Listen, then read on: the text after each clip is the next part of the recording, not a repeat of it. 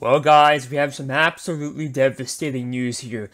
This man, Yuji Naka, has a huge role on Sonic Team in the past. For many, many years, from the original Sonic game all the way up to 2006, which was Sonic 06.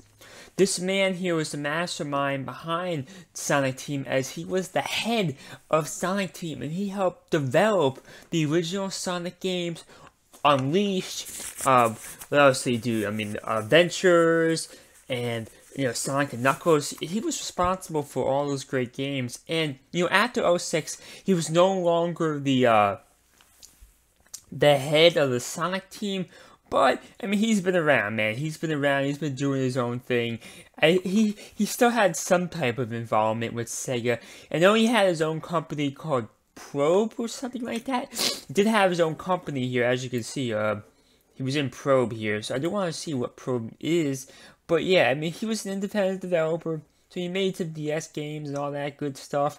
It was a private company, but it seems like he's finally moving on, man. It's a big shame. I know he hasn't been at Sega Team for a couple years, but most of the time these startup indie companies don't work out. You don't typically hear about the ones that don't work out, but plenty of them don't work out. And that's just a way of life. And there's some cases when developers actually return to their original company. Not always, but there's always some situations when that happens here. So there was always a hope that potentially he would come back one day. But now that he's moving on to Square Enix here, it definitely seems like this is never going to happen. He's never going to come back to Sonic Team, which means, guys, Sonic Team is pretty much dead at this point, and I don't really have any more expectations for the company without him, and a bunch of other people have left over the years. I mean, Sonic Forces was pretty clear. It's pretty obvious what was going on here. I mean, they just simply don't have the talent they used to have. They don't really have the money to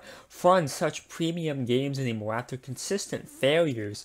I mean, I don't blame it all on Sega, but a lot of it was Sega's fault. Sonic 06 was a mess. I understand you had to make Sonic and the Secret Rings at the same time as 06, but you should have just been like, okay, fuck you, we're not making Sonic and the Secret Rings, we're just making Sonic 06. And obviously I know that would have pissed off Nintendo, because Nintendo's Wii and GameCube could not handle the power of that game, but still.